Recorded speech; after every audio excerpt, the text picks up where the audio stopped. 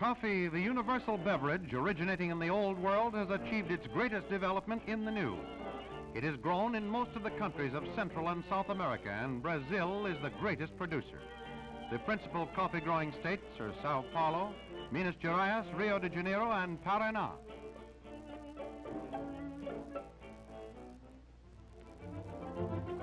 Let us start on a visit to a Brazilian coffee fazenda, and there observe the process that must be followed in bringing coffee from plantation to consumer. We enter at the great coffee port of Santos.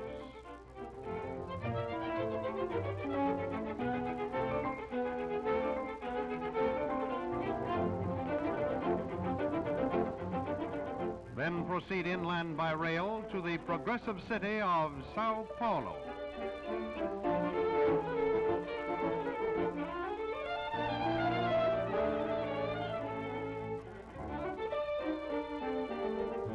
And continue our journey westward to Brazil's great coffee-growing area, the Central Mountain Plateau.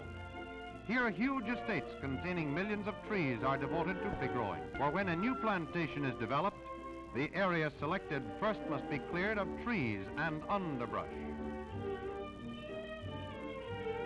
Plantation workers cut the underbrush down, and the trees and brush are permitted to dry, and the area is finally cleared by burning.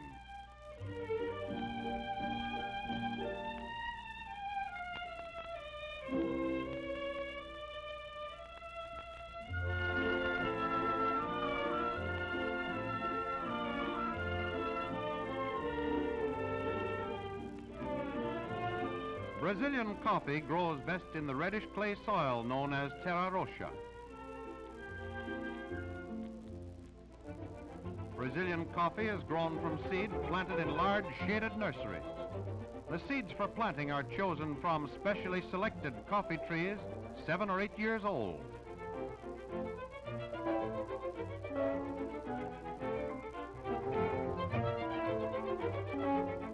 These seeds are planted in beds about 3 inches apart and 2 inches deep.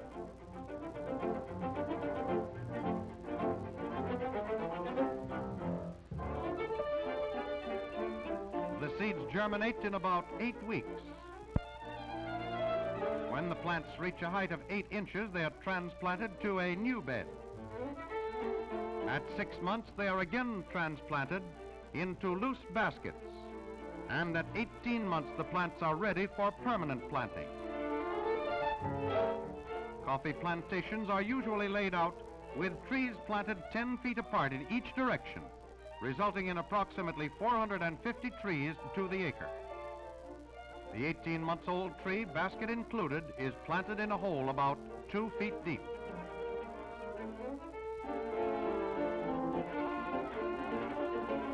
After the hole has been filled, a ditch is dug around the new coffee tree to retain the water needed by the young plant. After several months, the new coffee tree has become rugged and strong. After 3 years, a few berries may appear, but full production is not achieved until the 5th or 6th year. The leaves of the trees are always green, slightly waxy, and from 4 to 5 inches long. As the plantation develops, cleaning up around the trees is essential, for many enemy plants tend to choke out the coffee if it is not properly weeded.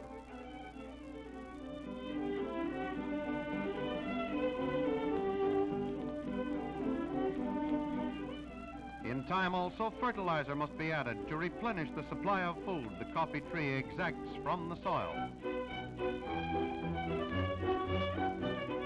The coffee trees blossom during August, September, and October. The white flowers cling closely to the stems of the trees, turning the plantation into a sea of white. And here is a fully developed coffee tree, ready to yield its product. The berries of the coffee tree are first green, then yellow, then red, somewhat resembling ripe cherries. In stripping a tree of its berries, a piece of canvas is placed on the ground to catch the berries as they fall.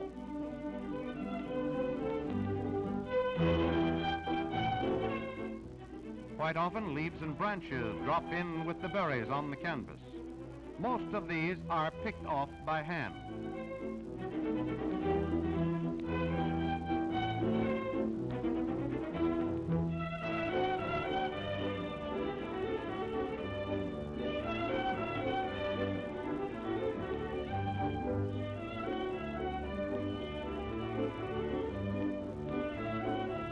balance are eliminated by a quick toss, and the picker has only the clean berries left in her sieve.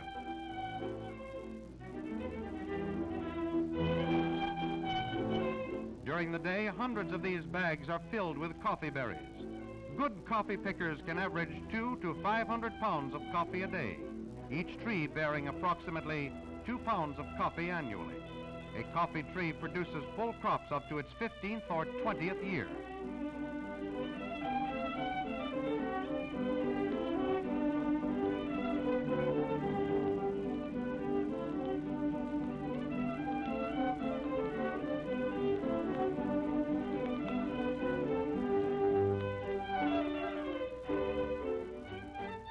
Wagons loaded with bags of freshly picked coffee arrive at the large storage tanks near the plantation headquarters, where they pause to allow the workers to unload their burden of brownish red berries.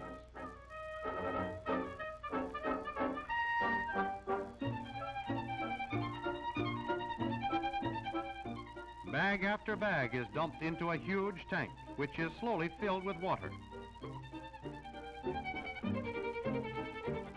When the tank is full, the berries are floated to the nearby washing tanks by means of an intricate system of small canals.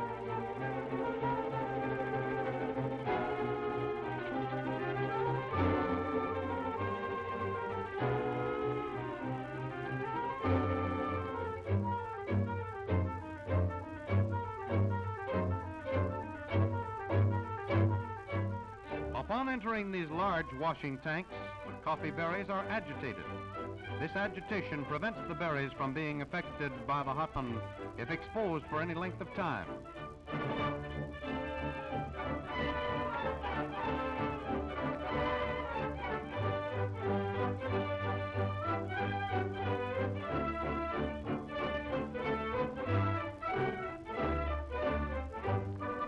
After the berries have been allowed to soak for a sufficient period, they are sluiced to the rotary washer, where they undergo a vigorous washing process.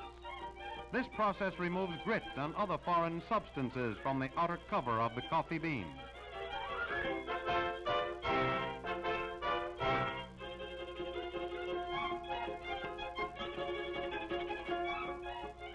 Then the coffee berries are sluiced to waiting buckets. It is now ready for drying.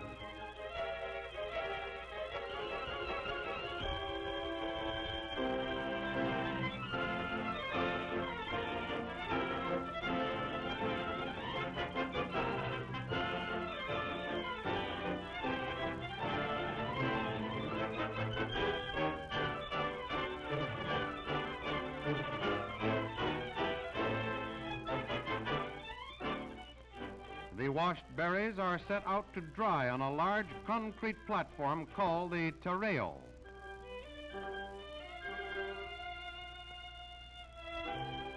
This is also a long process requiring about 3 weeks of dry weather.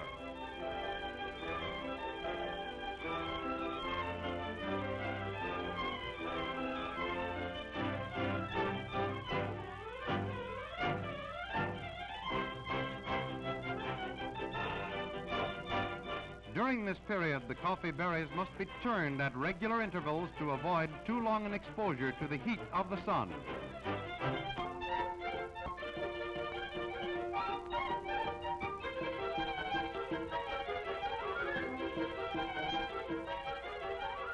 During this sun-drying period, great care is taken to protect the coffee berries from dampness and possible rain. They are raked into piles at the end of each day and covered with a canvas tarpaulin.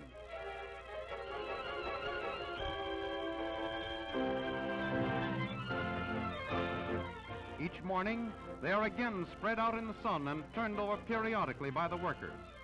Once this drying process has been completed, the coffee bean is ready to be separated from its outer protective covering. Most plantations in Brazil maintain their own hulling and processing plants. This machine is designed for hulling the coffee berry, being especially used to remove the outer coverings which have been around the bean up to this time. After the coffee beans are rolled, they are graded by size in this automatic sizing machine. The shaking action causes the different sized beans magically to find their proper compartments.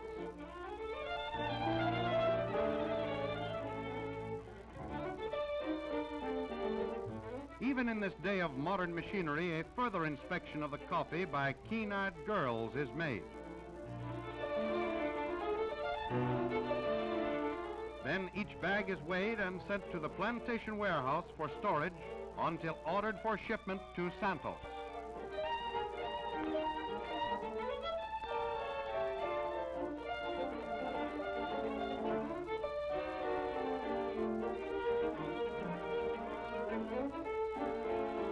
On receipt of shipping orders, the coffee is loaded into trucks for transportation to nearby railroads, where it is dispatched to Santos, the coffee shipping port of Brazil.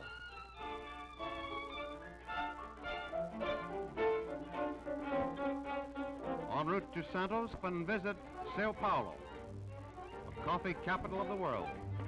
Coffee and Sao Paulo are almost synonymous terms, while the growth of the city is due largely to the expansion of the coffee industry. Modern skyscrapers dot the horizon of this metropolis of South America.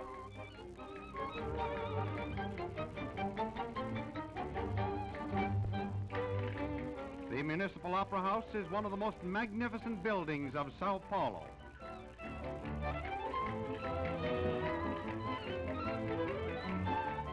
The famous Ipiranga Museum, once the home of the emperors of Brazil.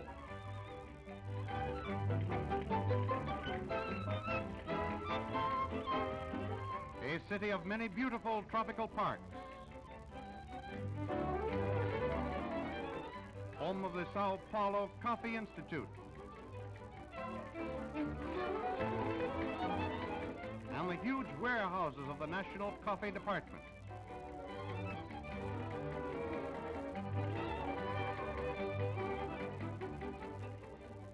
Santos, the greatest coffee shipping port of the world, through which pass more than 1.5 billion pounds of coffee every year. 3 miles of modern concrete docks, with space for 50 ocean liners to carry the coffee of Brazil to all ports of the world.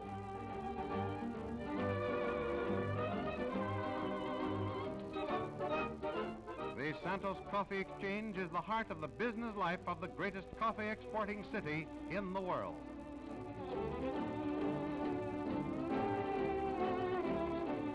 Its busy streets crowded with coffee brokers who sell their coffee on the street or in the offices of the many exporters.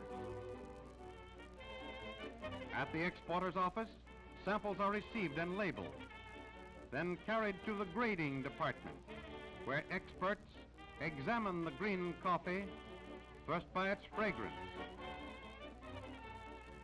then by its appearance, and also by the number of imperfections found in the sample.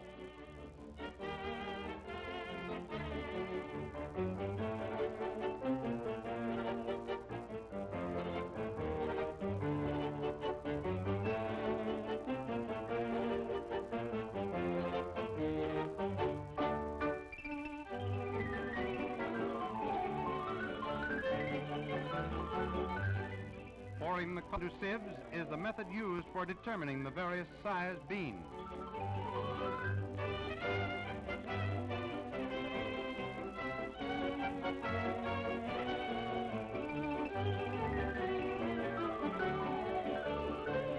Small lots of the coffee are then roasted, and each sample is tasted to determine its flavor characteristics exactly.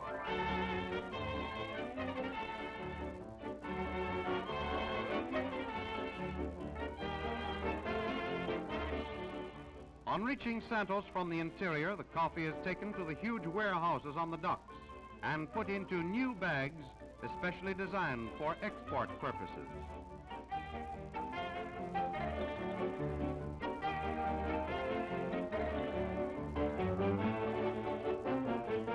Truckload after truckload of coffee finds its way through the busy streets to the docks and waiting ships.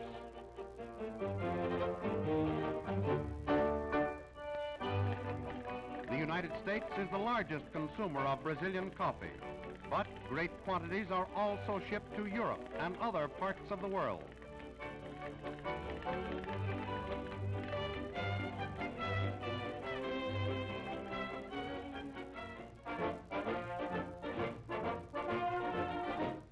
The signal for departure given, the ship leaves port. At sea, special care is taken to ventilate the holds where the bags of coffee are stored. The temperature always averages 80 degrees.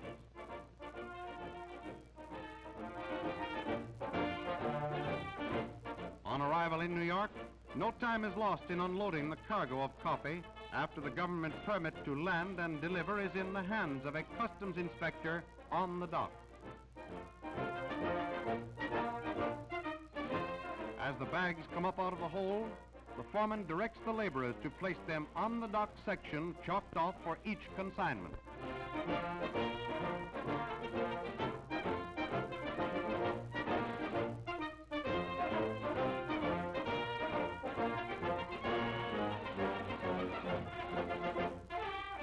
The coffee again is sampled on arrival in New York. The importer takes samples of several bags of the new shipment.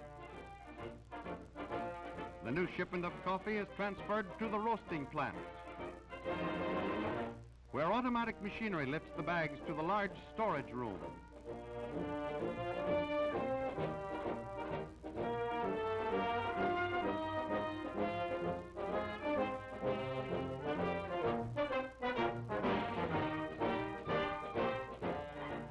Before roasting, coffees of different types are blended to produce exactly the flavor desired.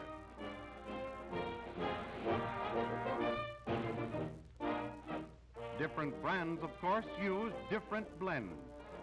Automatic machinery mixes the coffees together thoroughly.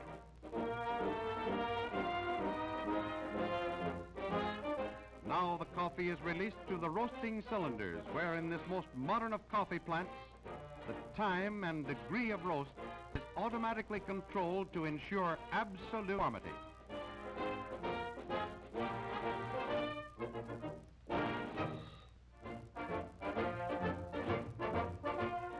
Properly roasted, the coffee is discharged into cooling pans, where the coffee is constantly stirred, allowing it to cool before releasing it to be packaged. By means of automatic weighing, packaging, and sealing machinery, so that all its freshness is retained to be delivered to the consumer. Thousands upon thousands of bags of coffee are packaged and shipped from this roasting plant to meet the demand by millions of people every day. Coffee is one of the principal products of the Americas, a delightful beverage enjoyed by millions the world over.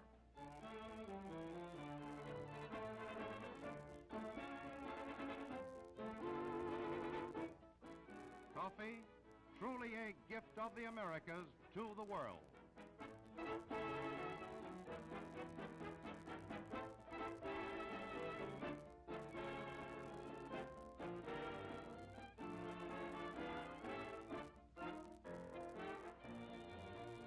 This educational picture is presented by the Pan American Union, the international organization of the 21 American republics. For additional films or information regarding the republics of the American continent, write to the Pan American Union, Washington, D.C.